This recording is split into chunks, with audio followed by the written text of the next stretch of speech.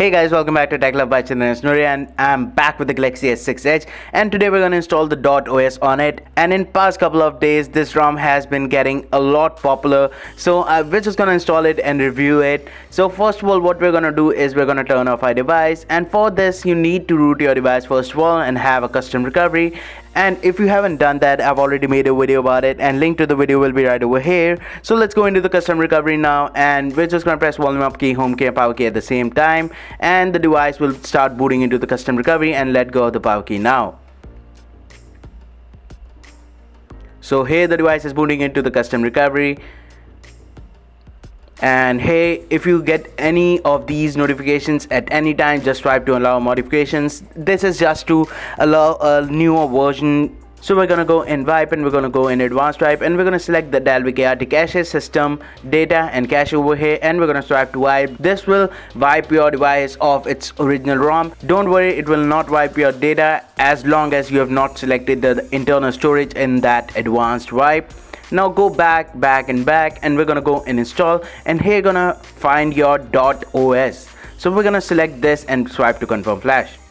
So this ROM is a AOSP based ROM. What that means is it is a stock Android based ROM, so it will be fast and it will be great to look at. These ROMs generally does not come with the Google applications, so you have to install them separately, and that is an easy thing to do, and I've already made a video about it once again, and link to the video will be right over here.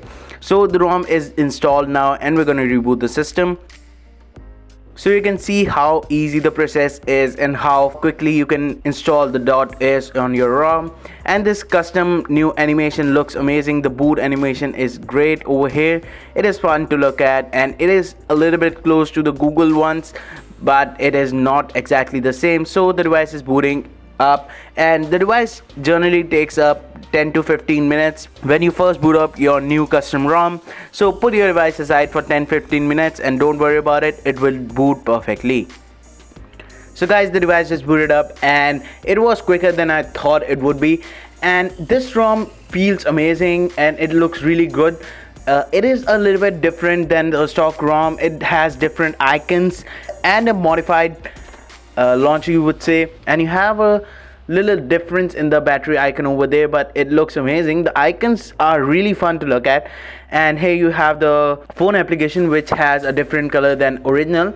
So you have the messages app. So all the applications are same, but they are a little modified to have a little bit different UI than usual. So let's go into the camera application. Let's allow this, and the camera application seems the same and does not have much of a difference over here. And you have a icon over here for the browser which looks a lot like Safari, and it opens up the Google Chrome. So let's go into the application drawer, and here you have the clock application, the dot papers, which is I think something to change your UI, so you have to connect to the internet.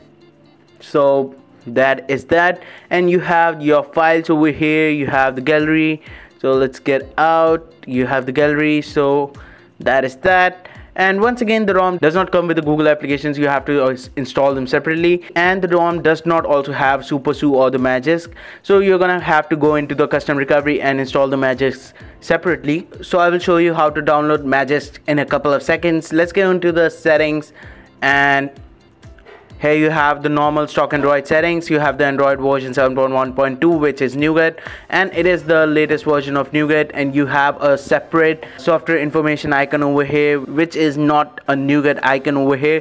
So let's get into installing the Magisk in this ROM. So you're just gonna quickly connect to your internet. So it is now connected, and you have to download a file from the XJ developer website, and link to that file will be down in the description. So I'm just gonna download it.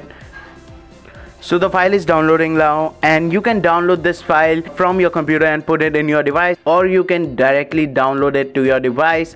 So I've just downloaded it, and let's just turn off your device once again, power it off. So let's go into the custom recovery, and to do that we're just gonna press volume up key, home key and power key at the same time, and let go of the power key now. So let's go into install. Here you're gonna locate your file that you have just downloaded, and I have directly downloaded the file into the device. So I'm just gonna go and download, and there the file would be. So here it is, Magisk version 16.0, and we're gonna swipe to confirm flash. So it is now installing the Magisk on my device, and the greatest thing about Magisk is it behaves like Super SU. It also behaves like the exposed framework, and you can use Snapchat with this as well. So let's reboot the device. You guys heard me right. You can use Snapchat on your rooted device with Magisk installed. So this is the greatest functionality of the Magisk. It lets you use the Snapchat and there is no worry about it. So the device has booted up, and for some reason the blue light filter is on. I will turn it off later. And here you have the Magisk. So here you have all the features of the Magisk. So you can see that you already have a update over here, so you can download that and just try the safety net check, and it will pass and you can use your Snapchat. So guys, I think that's it. If you like this video, please give it a thumbs up, and if you're new here, please subscribe to this channel and do follow me on Instagram as well. This is Chaitanya signing off.